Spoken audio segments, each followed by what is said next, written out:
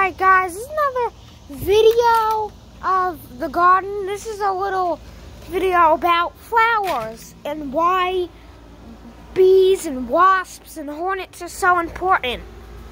So if I don't sound really awake, well, I just got up like an hour ago, and I didn't really drink coffee. I don't drink coffee as usual, but I don't drink straight up black coffee. It tastes disgusting. But I want to show you flowers. Now, beans. This I think is a Bartoli bean. I'm sorry if I didn't pronounce that correctly. I think I butchered that totally. Or cranberry bean, and I don't think these rely on bees and pests to pollinate them. Because I literally accidentally pulled the flower off of this cranberry bean, and what did I get? A bean pod. Now that's not ready, but like I said earlier, this got turned into a bean. So even the rest of these beans over there, when I get great harvest, I know I definitely will, but once I get those harvested, I will start to put like a kind of like a trench, like furrows. But I know self-sufficient me's not a fan of putting furrows. I don't think anyone else that does raised bed gardening is either. But I think in my house, I believe that anything that's like a binny or like a tire, like a binny or like this, or like just a kiddie pool is a raised garden bed.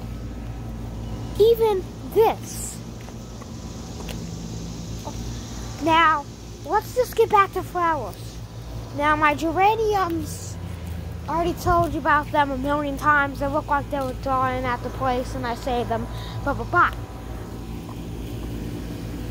The video is not about them. The video is about flowers. So, this is a flower for an eggplant. Please tell me if that's a, Please tell me if that's a male or a female flower, please, because I'm not sure. It's a white flower with a white pistil. So, yeah.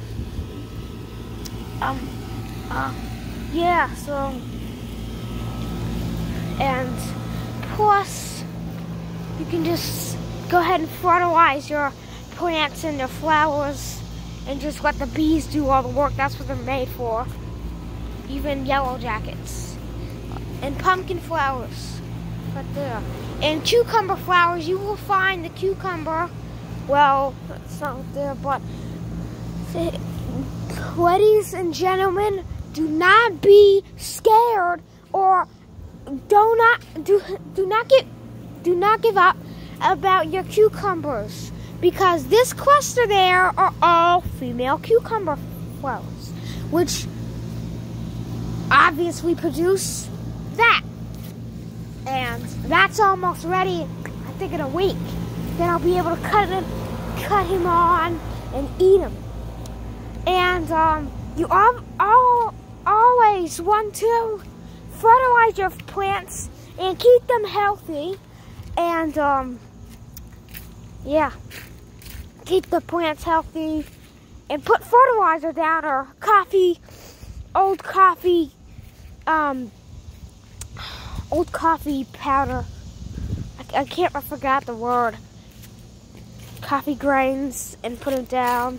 Not a lot, because you'll turn your bed into a compost bed if you do that, but don't do that. Just put a little bit for each plant, and we'll thrive. Maybe not just with coffee, but with compost. You know the reason why I got all these flowers is because I put compost down. And the reason why I have all these bees, because they are addicted to flowers. And that's beautiful. I think that's a bumblebee.